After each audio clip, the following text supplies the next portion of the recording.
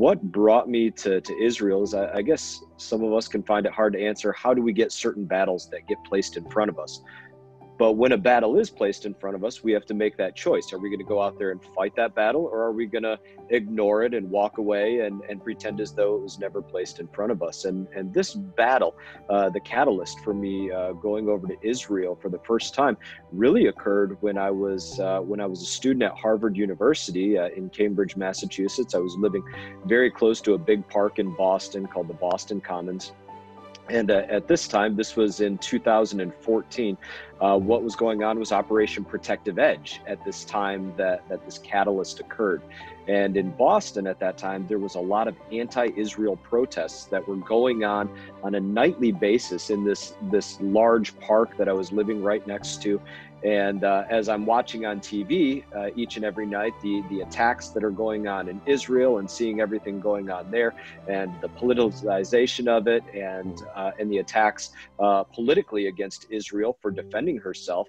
And as I go out to this park and see all these anti-Israel protesters and folks out there that, were waving BDS flags and you name it. Now, I was a U.S. service member. I'm very easily recognized as a U.S. service member.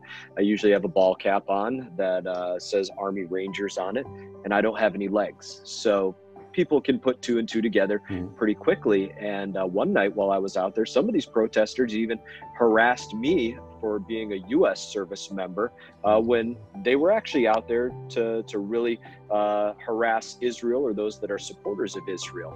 And that's when I really first made this jump in my mind for how quickly those that detest Israel and have this double standard for Israel protecting herself, how quickly they make that jump to attacking the United States of America or those that defended the U.S. as well. At that moment, myself, I was out there with my family when this occurred. And so when that happened, I went home that night, and I'm sitting with my wife, as we were for so many nights, watching the news and seeing what was going on.